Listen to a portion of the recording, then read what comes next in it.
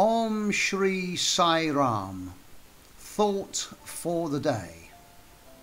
What is the prerequisite for one to be able to enjoy and savour spiritual practices?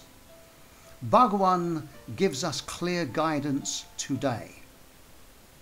When a man is suffering from the effects of cobra-bite, they give him chillies to chew. The idea is that the ailing person will not feel the spicy taste if the poison is still in his system.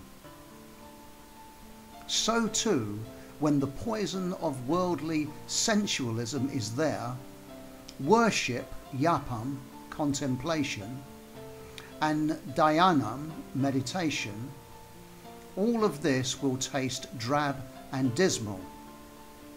Above all, insist on the senses obeying you when you command them to desist from dragging you.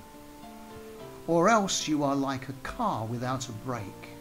With the senses under control, your intelligence will become clear to reflect the glory of God that pervades the universe.